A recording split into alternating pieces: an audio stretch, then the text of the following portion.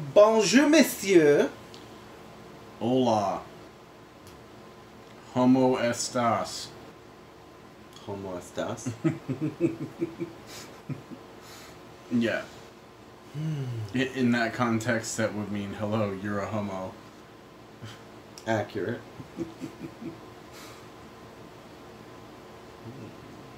Love you.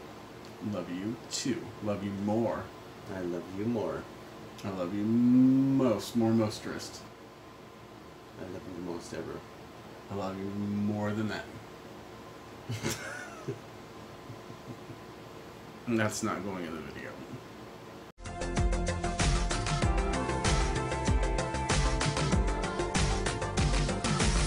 Hey guys, it's Sunday. Yeah? It is Sunday. It is Sunday. And welcome back to the den. So, just wanted to start by saying sorry for last week. He's real sorry about it. Really sorry. About it. I've been working a lot of hours and yeah, it's just been absolutely nuts at work, and there was a big incident that happened that I don't think we're allowed to talk about.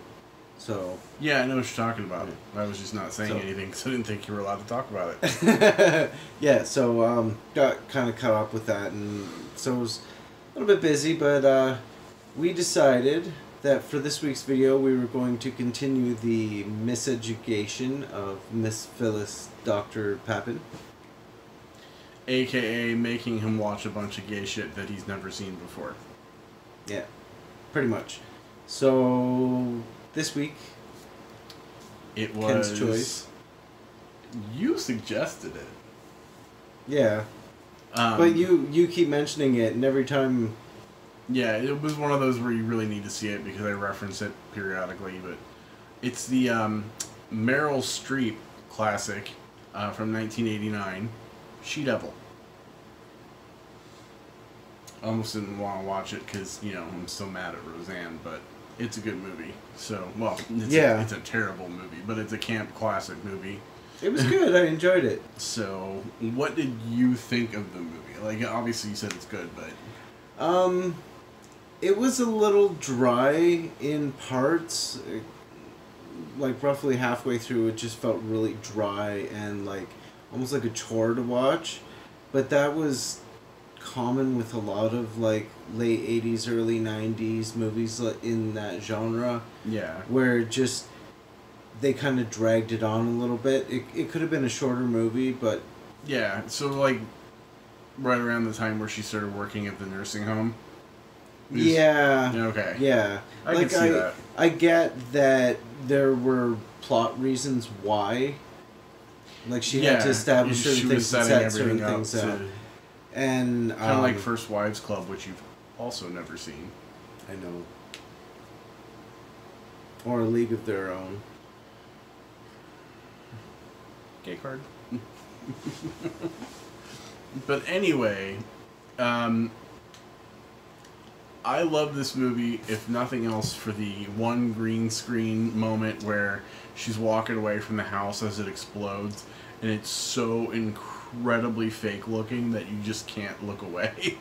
It was fantastic. Yeah, it was really funny. I knew that it was coming, and I still laughed my ass off.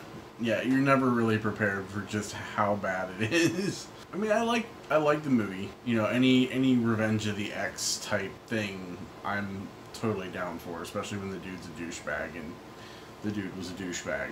Mm. And it's very 80s. Like, there are certain plot lines that you never get away with now. Like, when she goes to work for the retirement home, and she uses an alias, makes up an alias. You can never get away with that now. Mm-hmm. Because of all the background checks and, like, everything's computerized, but it's entertaining nonetheless. Yeah. My favorite part of the movie was just seeing all the people that were in it that I didn't realize were in it. Linda Hunt. I know she was probably in her 40s there, but, like, she's young compared to, like, obviously now when you see her on TV and... Right. Was it CSI, Law & Order, or something like that? And she played the voice of management in Carnival, The Incredibles. You're talking about the one that played Mrs. Hooper, right? Yeah, she's such a fantastic actress. And I don't remember her actual name, but the actress who played Mei Chang in Orange is the New Black. Oh, yeah. Yeah. She was in that. I don't think they gave her a name in the movie. She was just Asian lady or something like that in the credits. Rose Temp Agency Woman. Oh, yeah. Or something like that. Yeah. Kind of funny because I saw her and I was thinking... She looks familiar. She looks familiar. Is that maybe the old Asian lady from Orange is the New Black?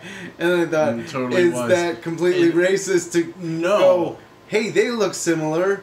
Well, as soon as you said that, it clicked in my head because I never clocked that before. It was never like, oh, I remember seeing her. Yeah. Yeah, so that was really cool.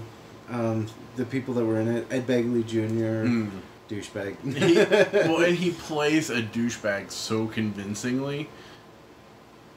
I've heard he's a really nice guy, genuine, down to earth. Probably is. But, yeah, he plays a dink so well. Yeah. So, I don't know if you all are familiar with the plot of She-Devil, but basically Roseanne Barr is a housewife. She's going on about how she's not the ideal housewife, and she's heavy, and she's not exactly the most attractive, and blah, blah, blah. Yeah, she's got a great big mole. And they go to this party where she inadvertently spills her wine on this woman who's an author, and she's at the party with her husband, and the author is a woman, meets the husband, and they immediately have this attraction, and they click, and he ends up having an affair with her. And Roseanne's character goes understandably crazy about it because her husband's being unfaithful, and makes this list based on their last argument right before he left of all the things that she wanted to destroy in his life. Yeah, his top 4 things that were most important to him. Yeah. Like career... Family, freedom, and there was one other. Yeah, I can't remember what the last one is. But regardless, so she basically does all this stuff to set him up to fail, all the way down the line. Like, she blows up the house so that she has to take the kids to live with him in this author's mansion, and then she sabotages several things. I won't give away the whole thing if you haven't seen it or not. But she goes down the list basically and just sets him up to fail at every turn, while at the same time she sets up this business that empowers women and helps them to find employment. It was really good. It was a bit cheesy, but I did enjoy it quite a bit. Late 80s movie. Her character was similar to Madeline Ashton. From Death Becomes Her? Yeah. Oh, yeah. Yeah, it was that very ritzy, snooty, bitchy woman. Yeah. Well, I mean, Meryl Streep definitely has a type that she can play well. She played a snooty rich diva, basically. Well, yeah, I mean, just look at Devil Wears Prada. Yeah, she does it. Everything she's in, she does well. But just, it reminded me of that character, and it was probably because that would be within, Death Becomes Her was, 92, 94? It was early 90s. Yeah, so probably within a couple of years. Yeah, which I'm glad you've seen that one because, oh my god, I referenced that. Yeah, you don't have to worry about that movie. I love that movie. Now a warning?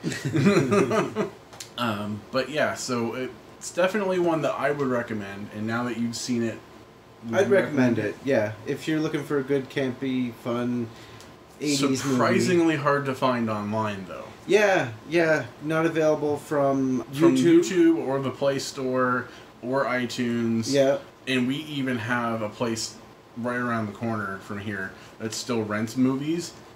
And unfortunately they were closed by the time we were going to go to look, but I would be surprised if they had it, given that it's that difficult to find. I think they'd have it. Yeah.